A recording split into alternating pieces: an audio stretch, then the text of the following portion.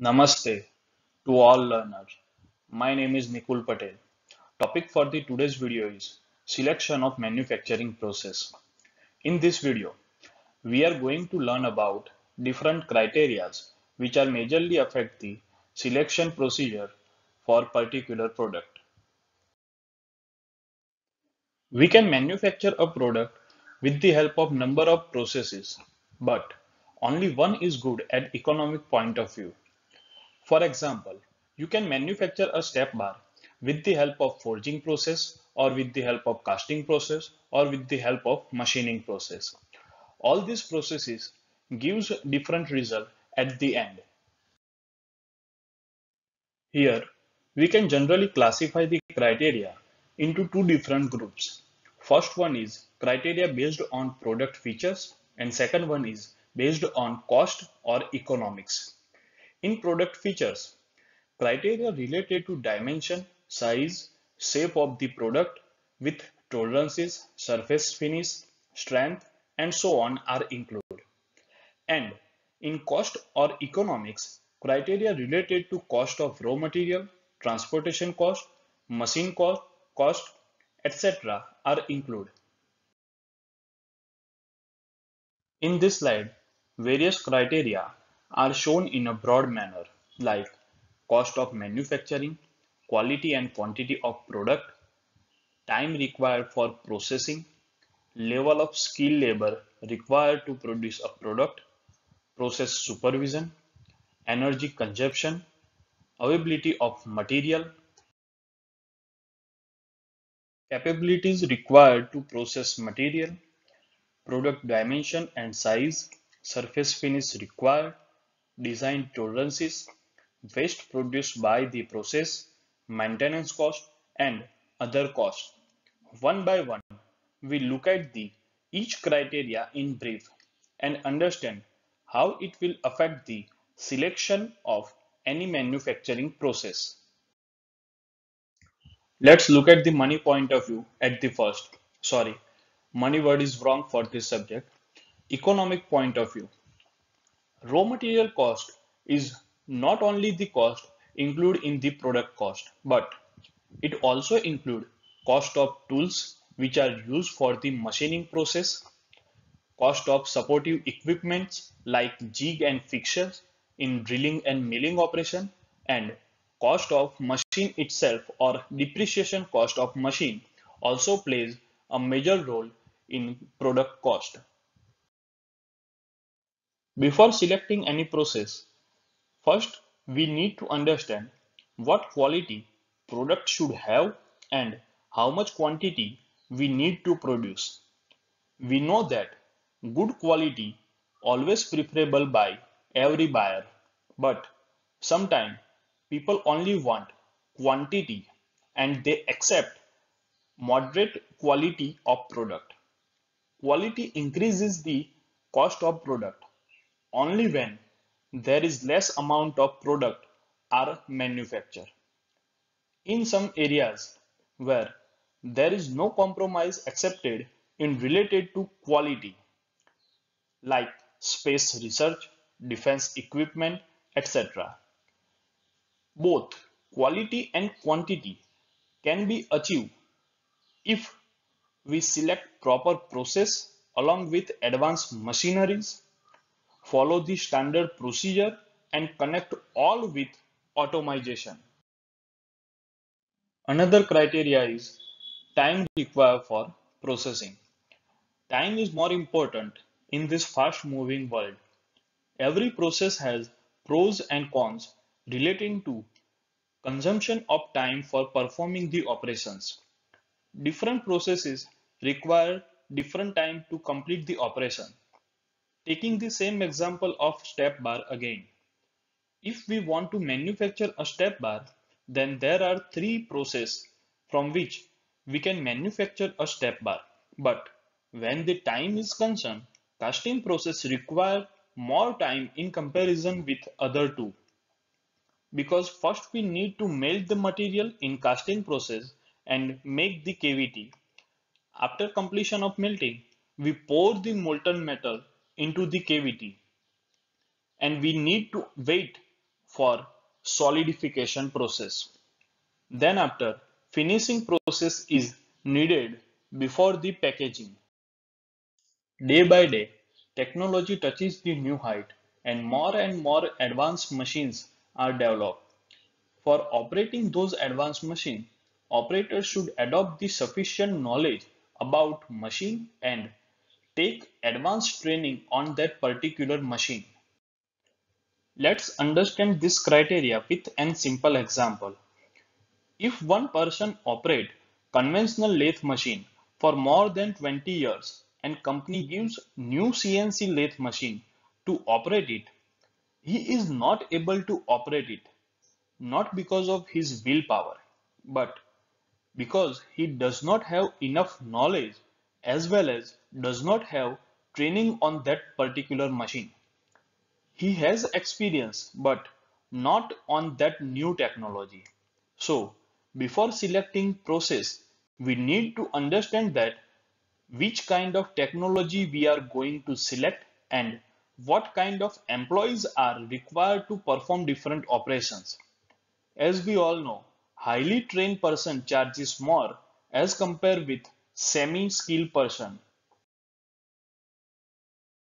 Processes are always bifurcated in several steps. Each and every steps are monitored by the specialist. If a process requires more steps in manufacturing a product, then it requires more supervision, and this will consume more manpower, and at the end cost of the product increases. Another criteria for selection of manufacturing process is energy consumption. Electric energy is extensively used in manufacturing. Almost every machine works on electric energy, no matter that machine is from primary processes or from the secondary processes or from the advanced manufacturing processes. Some processes require less amount of energy to perform work, but some consume more energy. It is totally depend on machine that how much energy it will consume during the operation. As I already described that there is no single type of material used in manufacturing process. We need raw material along with supplementary materials like coolant, and all these type of materials must be available throughout the manufacturing process. Process may stop even if raw material is available, but supplementary material is not. So, before starting the process, we must ensure that all type of material are available within the permissible time. Another important criteria is capabilities required to process the material. If we decided to manufacture a product with the help of casting process, but there is no sufficient electricity for the electric furnace available throughout the working time, then we are not able to complete the manufacturing process in time. So, first we need to analyze the available capacity before starting the process. I mentioned electric furnace, which is used for melting the material in casting process. If due to electricity problem, we are not able to operate the electric furnace, then we should go for the cupola furnace, which is operate with the help of coal. Product dimensions and size.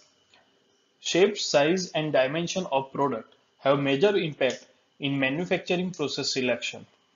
Let us take an example for better understanding. We want to do machining on cylindrical bar and that bar has 100 centimeter diameter. But we have lathe machine on which we can hold workpiece with maximum 80 centimeter. Is it possible to perform machining operation on that machine? A big question mark. And the answer is not possible. So, before selecting a process, we need to go through product dimension and its size. Image on this slide shows roughness value of different processes like lapping process, grinding process, and turning process, along with actual metallic sample parts.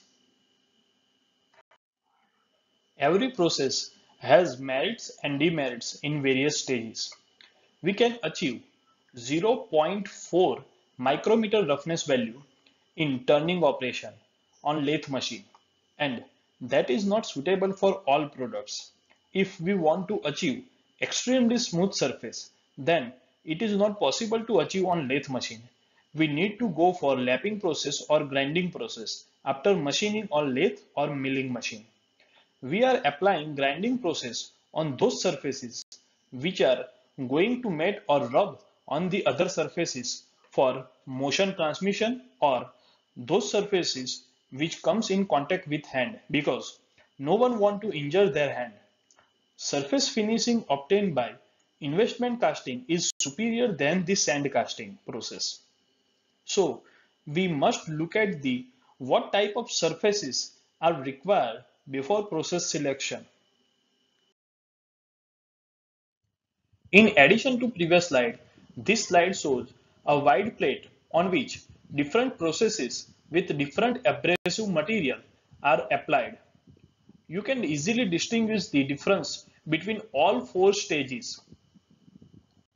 Product need large amount of work to be done on it to achieve mirror surface. Now, we can easily understand that if we want to see our face on product's metallic surface, then we need to pay more for that. Another criterion affecting the selection of manufacturing processes is design tolerances. Tolerances are provided on the surface of the part, and it is defined by the designer. It is very much important to manufacture a product within given permissible tolerance limit. In hot forging process, it is hard to manufacture a product within tolerance limit. If we compare hot forging process with machining process, then it is easy to achieve given dimension on machining process as we compare it with forging process.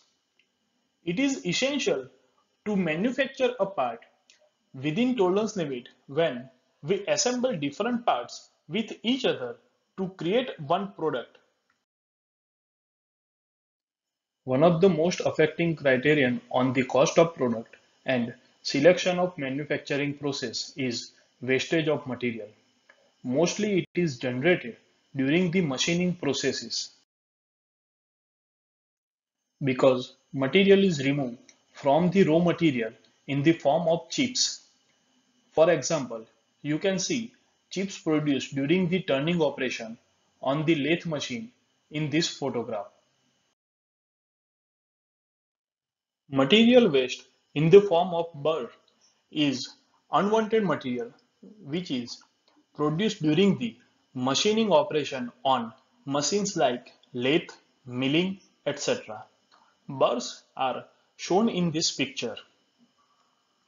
The amount of material in the form of burr is less, but it should be removed before the packaging process with the help of grinding and filing process. Now, look at the picture placed on bottom right side of this slide. Plenty of coolant is needed during the high-speed machining operation, and it will not recirculate in a coolant pipe without filtration process. After many uses of that coolant, it should be disposed as industrial waste.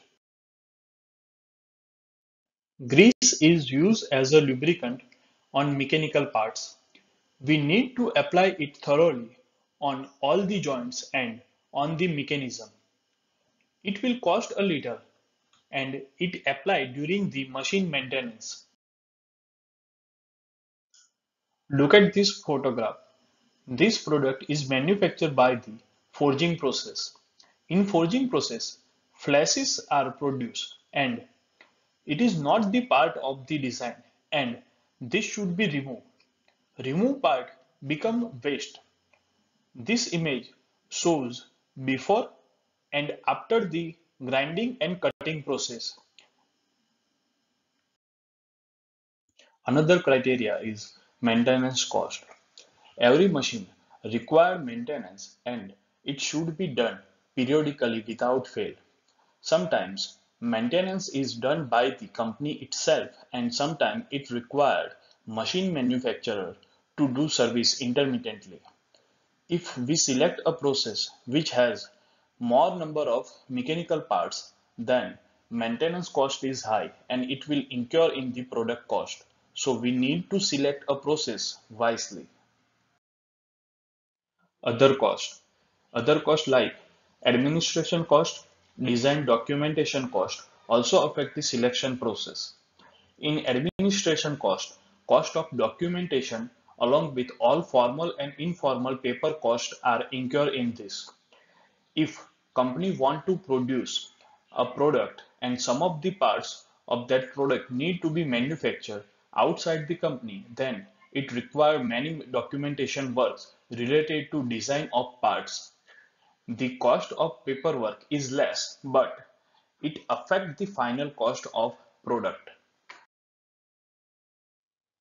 All in all, we should select a process based on product's requirement because some product needs smooth surface while some need strength, some need accuracy in dimension and some products should be produced at low cost. So we need to take a look at the requirement first. Stay tuned for the remaining syllabus. Thank you.